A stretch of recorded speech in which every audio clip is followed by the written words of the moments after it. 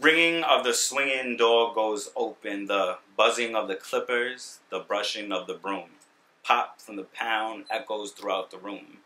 The boom from the speakers get muffled as a familiar greeting rumbles and looms. Yer! How many heads you got before me? 2? Nah, you wildin'. I just need a shape up. You can't fit me in. And just this time, it's poetry.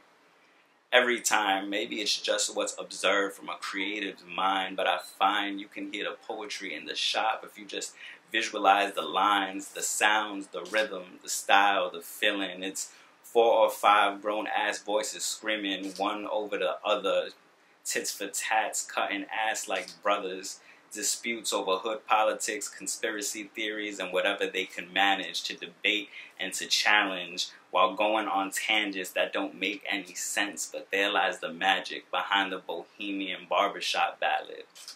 Old heads dropping free verse, epic poems and stories that almost seem rehearsed, reminiscing about back then with their friends. Hood heroes, thugs, and vigilantes be the subjects of these stories. Life lessons intricately delivered and received. Gotta respect the artistry.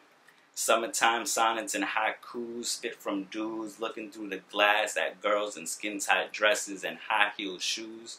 Girl, that ass is fat. Tell me, baby, what it do? Ain't even that cute. All they do is play. The barbershop hullabaloo boasts substance, I must say, any day. The barbershop is more than it seems. The scenes are so inspiring to me. When they recline the seat, I close my eyes and inevitably fall into the sounds of barbershop poetry.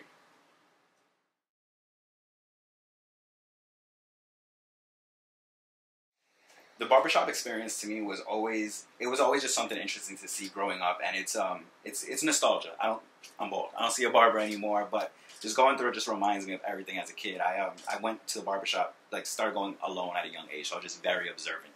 And just everything that I wrote about, like in my poem, just everything that I experienced, it really just does take me back to, good old days growing up in Brooklyn. Now that I'm long gone, kind of just things that I experienced. The barbershop experience at the end of the day is just nostalgia for me at its finest. I write my success story in blood, because I would never know pleasure if it weren't for pain. And all the accomplishments made, everything I've attained, every sunny day would mean nothing had I never seen rain.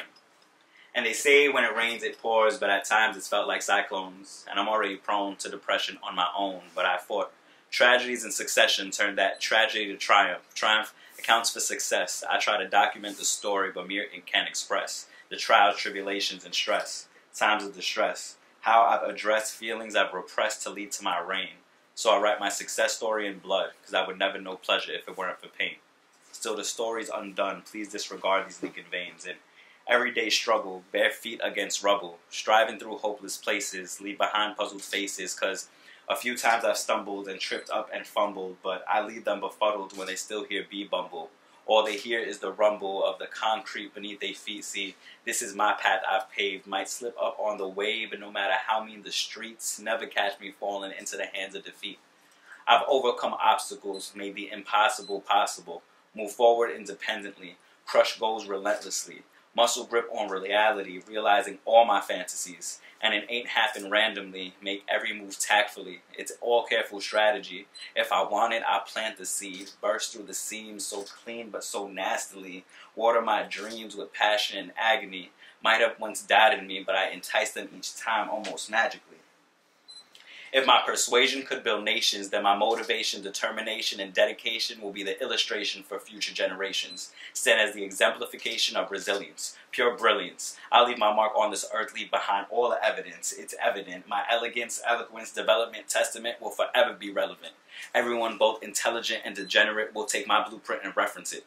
And I don't just do it for me. I fight and get beat, bruise, and I bleed for future generations of bees to follow my lead. So I write my success story in blood, drain every last drop from my veins so my legacy remains, because you know that ink fades but blood stains.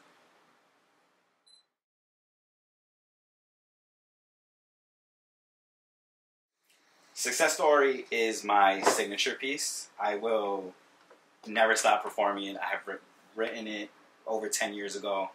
And it started with the line, I'll write my success story in blood, because I would never know pleasure if it weren't for pain. I still don't know where that line came from, But it did, and it stemmed from there, and it grew, and I started performing it, and it just became one of my stronger pieces.